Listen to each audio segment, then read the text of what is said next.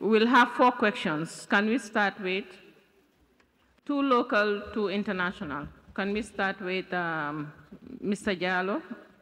Can you announce yourself and the media you represent? My name is Modu Jallo. I work for the Gambia Radio and Television Services.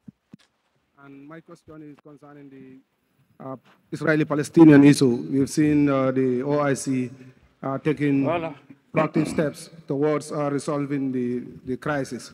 Now, I was just asking, during the discussions, was there perhaps, is the OIC thinking of recognizing the Palestinian state? We've seen several countries around the world, non-OIC member states, recognizing Palestine as a state. Is the OIC, shouldn't the OIC also move towards that course so that it can pile the pressure on Israel and resolve the issue?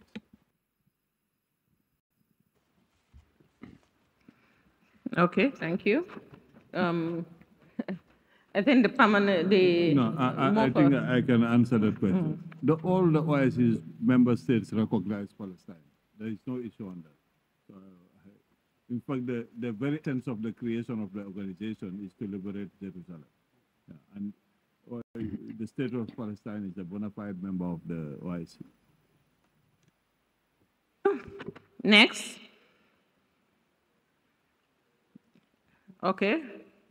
There's a gentleman there. Okay. Congratulations, His Excellency, for the successful hosting of the 15th edition of the OIC Biennial Summit. My name is Julde Njai from QTV. My question is regarding the theme, which is enhancing unity and solidarity through dialogue for sustainable development. How would you advance the theme of this vision in your chairmanship for the next 3 years? Thank you, Julde. First of all, before answering your question, I think I have to seize the opportunity to thank the organization. To thank the organization for trusting Gambia, for supporting us and partnering with us until finally we are able to host this very important summit. I think this is the first time Gambia is hosting such a big event, a big organization, second biggest organization in the world. And as chairman and president of the Republic of the Gambia, I'm really proud to be given this opportunity. It's a rare privilege, but we are very grateful to the Ummah for all the support, especially the Secretariat. It was not an easy journey, but thank God we are able to host, and I think all Gambians are proud of the Gambia today. Going to your question, I have been engaged in many bilateral meetings. In these bilateral meetings, our main discussion is about solidarity and unity. Because what I believe is there have been a lot of theory. I think the theory is good, but action speaks louder than words. It is now time for action. It's now time to move the organization to the next level. Yesterday was the day that the entire organization, that is the Ummah, came together, appoint me as their driver.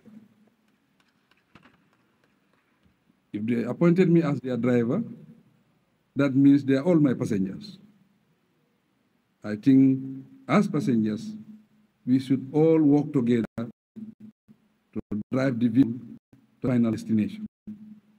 The final destination, we want to be united, we want to be in solidarity. If we are united, we are strong. If we are in solidarity, we are strong. That will give us a very, very, very strong voice, a very loud voice for that matter, for us to respect it and make sure we implement all the projects that are within the organization. especially the Palestinian project. We thought that Yasser Arafat will deliver the project, but it didn't happen. But I think during our time, if we are united, because we have enough capacity, we have enough experience, we have enough resources to pool our resources, our experience, our capacity together to deliver Palestine. I think it is very, very possible. There is no problem without a solution. The biggest problem in the world was the World War, World War I and World War II, but it was solved. So we can solve this problem. I think so, with commitment, with delegation, unity, in solidarity, we can deliver Palestine and deliver more projects for the Ummah. Thank you. Thank you very much. Yes. The mic controller is there.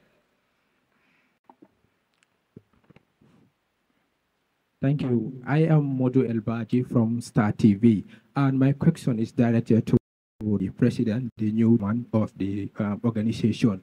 And my question is, Sudan and of course Palestine are still calling for humanitarian support. Under your, how swift, will you respond to this need?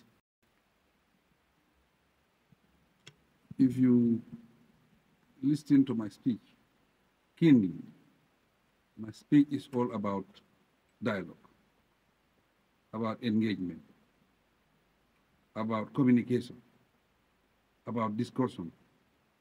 This is within the Ummah. We have to come together and solve the problem of the Ummah.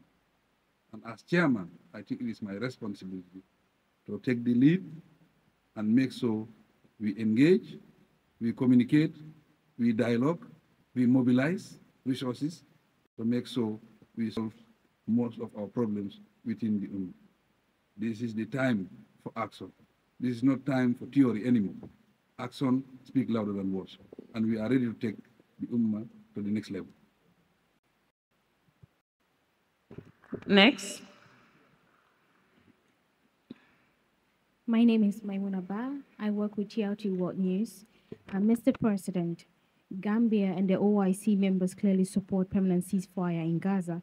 What is Gambia's position as in the approach of achieving permanent ceasefire in Gaza? I think our message is very, very clear. We have always been very, very consistent when it comes to the Palestinian issue.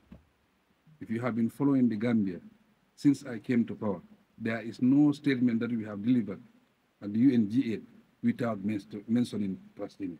So we have been following Palestine keenly, and we support them, and we will do everything possible to mobilize the organization so that we speak with one voice to make sure Palestine is free, not even ceasefire, but a permanent ceasefire, and at the same time, we deliver the project of the Palestinian people to their independence. That's what we are working. Thank you very much, Your Excellency. That was the last. We said 4 questions, and we have had the 4. So now we thank you, everybody, for your participation and making this a successful summit for the Gambia and for the Ummah. Thank you very much, Excellencies.